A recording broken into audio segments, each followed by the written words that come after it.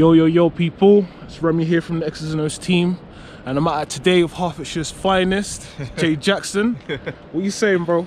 Nothing much, just doing what we can in this climate at the moment, man. I feel you, man. How you been keeping? I've been keeping good, you know. You just keep yourself busy, try and do different sort of conditioning work, stuff that you don't usually do or don't usually pay attention. I feel you, man. So tell us, how did you get into American football? So my story is a bit unorthodox. Like, I didn't really follow American football until I got to like university levels. Yeah. I always had an uncle, bless his soul, that always pushed me to try and get into it. He's like, oh, you want to be a wide receiver, you know, the sort of flashy moves and whatnot. Yeah. Tried out a wide receiver my second semester of university, so quite late in. They said, nah, it takes too long for you to learn the routes, all sorts. Go straight to D-line, and that's where I've been pretty much since. Wow, man, that's interesting still. Always interests me the different pathways like people find into the sport. Definitely. Me taking it seriously as well came on like the back end of that. So finishing my final year at university, I started taking it very seriously and push through and such. And then really over the last 2 years is when I started picking up, working more in the gym, making sure I'm getting my condition right, making sure my body's right, my mentals are right, everything, man. I see. So off that, like, how long have you been playing? Like, so now this year is it's 2020 now. Right. I started in 2016, so 4 years now. 4 years in total, 5 years. All right, building that CV, yeah. Of course, man. And during these 4 years, can you tell me what teams have you played for? So I started out with the Hertfordshire Hurricanes. Right. I then moved. I then for summer ball, I played for London Blitz for 2 seasons, and I'm now currently playing for the Hertfordshire Cheetahs. Okay, so you've been at some seasoned teams, like, because Hertfordshire Hurricanes, that's one I've heard a lot about. Yeah. Trying to think, you guys' main rivals are the Birmingham Lions, am I correct? Yeah. Birmingham Lions were definitely our main rivals. So bro, tell me about that, because a man's always hearing, Birmingham, Hertfordshire, it's a madness. Like. It's always a massive rivalry, no matter which that sort of place that we play at, be it Hertfordshire or at Birmingham itself. I remember Birmingham Explosions events. If we get caught in an explosion event, Yes, sir! Yes, sir! Let's go! Yes, sir! Let's go! Yes, sir!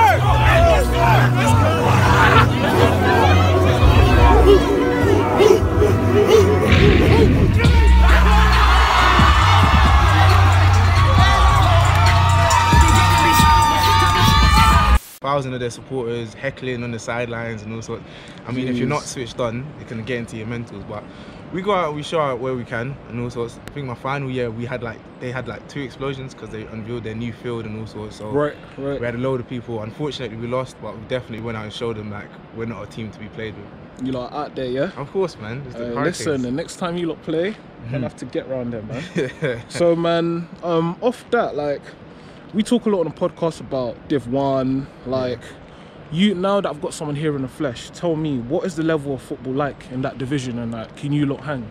So I feel like it mirrors a lot of what Britball is at the moment, where you have some guys that will take it very seriously. There's quite a few guys on the team that will take it extremely seriously. You have some guys that enjoy the sport itself and some guys that just want to get active.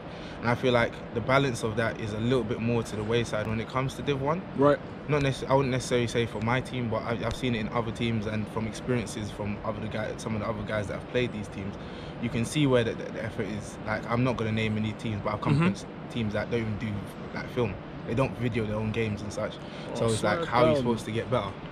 But obviously, looking at the difference between Prem, Uniball and Div 1, you can see that there's a slight disparity between the two. Right, for sure. The idea for me and what I'm trying to do with my team is to try and bridge that gap, especially push us to the top. Definitely. I see, man. That's interesting. So, seeing as we're on the topic the level in Div 1 and whatnot, are there guys in Div 1 that can make GB? Yeah, definitely. Yeah? Most definitely. I mean, we have guys in Div 1 that have been chosen to move to my team as well, that are playing, that have played in GB right, I see. Because we were talking, so to cut you in, was it? Trying to think what topic was, is like trying to think about what recruitment pool GB should be like taken from. A lot of people were saying potentially that GB should only be recruited from the Premiership. What's your take on that? I understand the push for that, because I guess it's a lot easier. It's a lot easier to scout from the Prem. You have, again, I'd say quite a few of the guys in Prem are taking the football seriously. They're taking the sport itself seriously. Right. So I understand where they come from with that. But to completely omit Div 1 and even Div 2 teams, because remember, like, right now, sometimes it's just due to geographical location that quite a few teams might get one star player or someone that's actually taking it seriously. Now, if someone lives down, I don't know, in Hastings or Portsmouth and such, they might not get that chance to come and play for the London Blitz, London Warriors, Tamworth, and what have you. So I feel like to omit is not really fair, but maybe I think the next step you could take references from coaches, see game film of these individual players itself as well, right? To sort of evaluate them a little bit better. But that's only my take on it. What's your favourite football move, bro? Favourite football move? Yeah. As a pass rusher, I mean, naturally, because I've got quite long arms. Yeah. Long arm is that reach, fam. So that reach is nice, but I'm not gonna lie, the best one is the spin move. Like, I think spin, yeah. One of the last games I played on against Birmingham Lions again. Jeez. I performed one spin move at the goal line and managed to nab up the running back. I was happy with that one. But yeah, I say spin move is the flashiest. Although coaches hate it because you're turning your back to the play again. Yeah, it's perfect timing, isn't it? But if you're pulling that off, hey, do your thing, my guy. Definitely, man. Alright, so I saw that you went out to Europe. I think you went to a tryout at Dusseldorf Panther. Yeah. Like, did you see a change in the level while you was out there? Like, what was that like?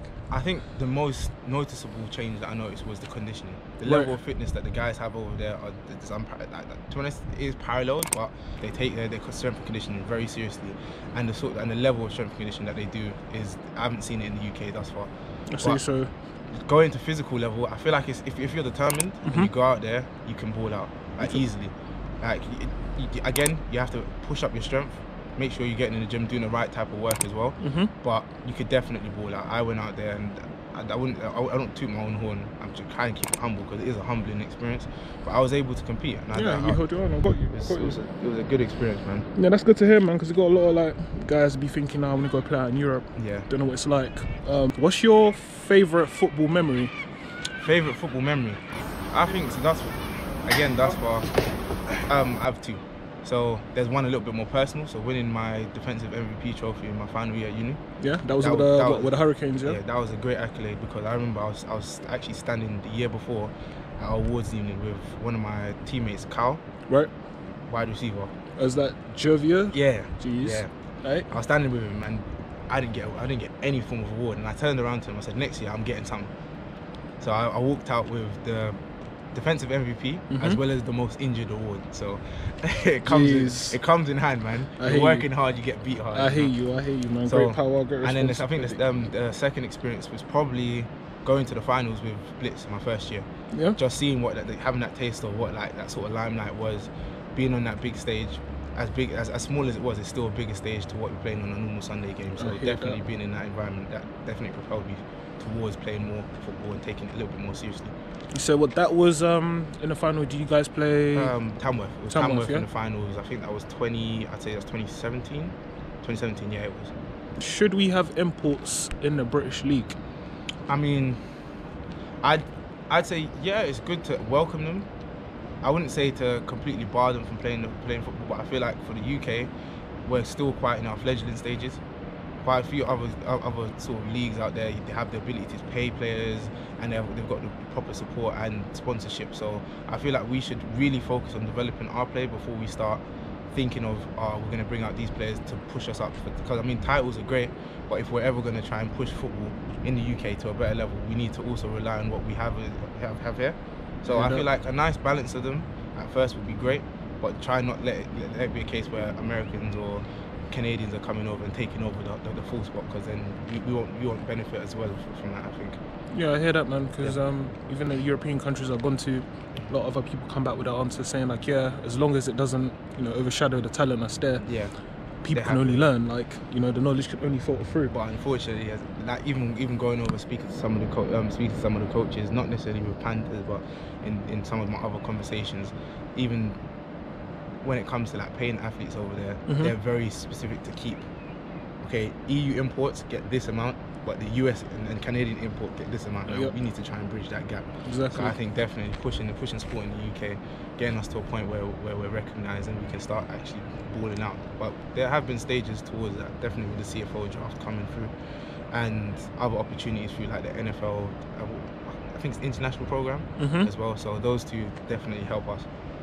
Right, man. So outside of football, my guy, who are you?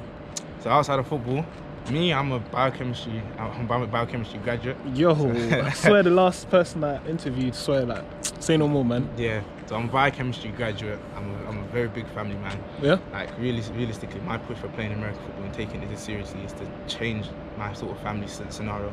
I'm nowhere in a bad scenario with my family. We're in a quite good position, if I do say so myself, but to take some pressures off my parents, make sure my siblings are able to live good and sort of strive for it, as well as nieces and nephews, man.